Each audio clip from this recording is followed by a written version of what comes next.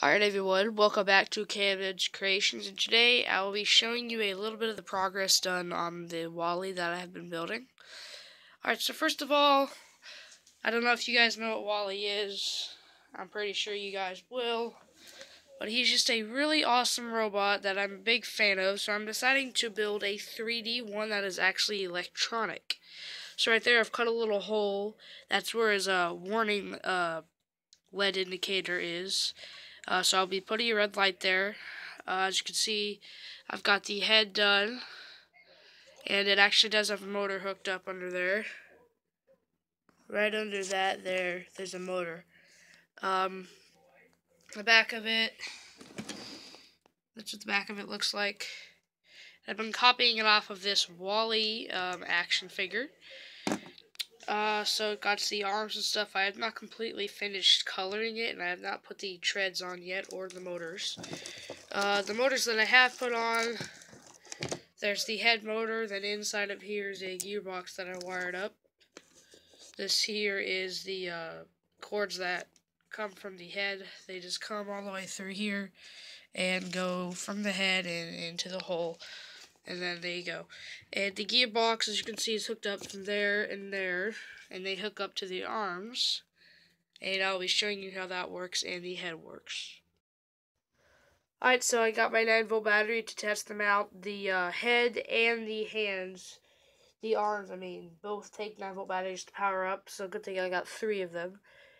So here we go. I'll hook up the cords to this. Now, this is not how you'll be controlling it. I will hook up some circuit boards to it and make it remote controlled.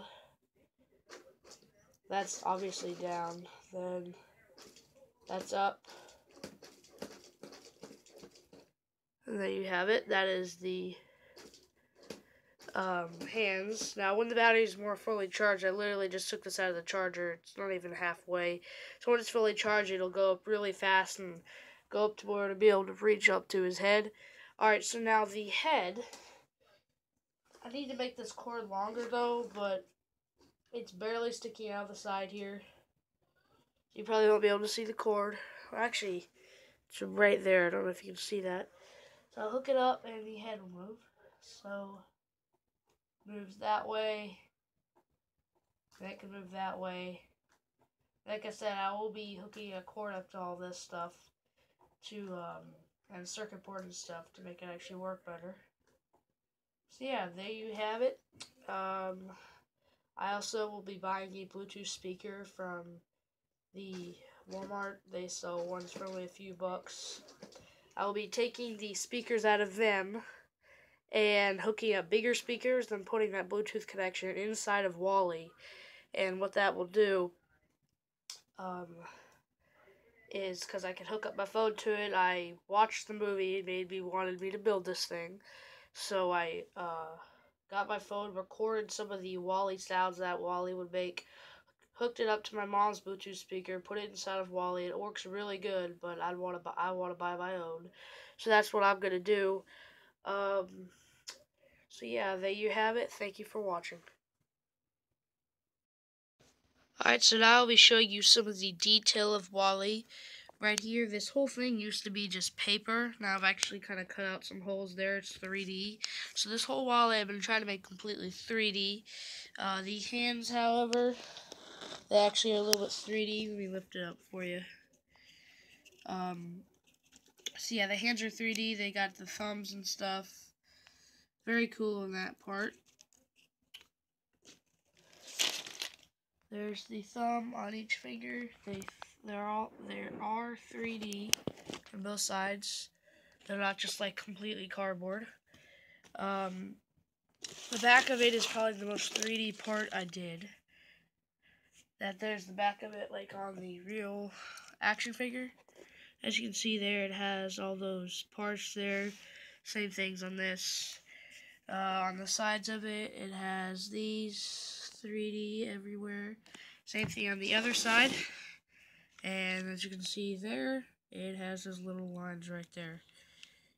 I don't know if you can see that. Yeah, there you go, right there. So yeah, there's a lot of detail I still need to do on this thing, like for example, color, lots of stuff. The head has a bunch of detail too. Take a look at the back of this head. Now compare it to that. It literally, I tried to make it look the exact same. Now the neck, I did my best on that. I wouldn't say I did too very well on that. Neck on that, and then the neck on that. I'd say it's pretty much the same, but it could probably be better. The front of the head, I tried to make pretty detailed. So as you can see, it's pretty detailed. I tried to make everything the exact same and put it in the right place, but it was very hard to do with a small Wally. So yeah, that's pretty much on the head. I tried to make everything pretty strong and durable. I mean, the box and stuff,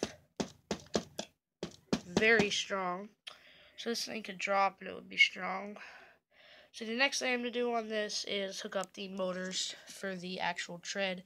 Now for the tread, I will not just be putting fake tread on it that doesn't even move. I'm going to be making tread out of some cardboard and paper, and then hooking it up with some rubber bands under it, and the motors will get traction of that, so it'll actually move. I made a bunch of Wallies before where either it had tires in here like the action figure.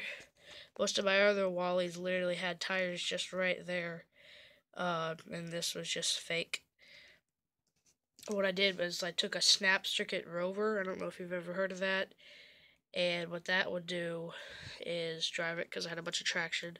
So yeah, that's what I would do with that. Here we go. Alright, so I'm going to show you this sound that Wally can make. And there you have it.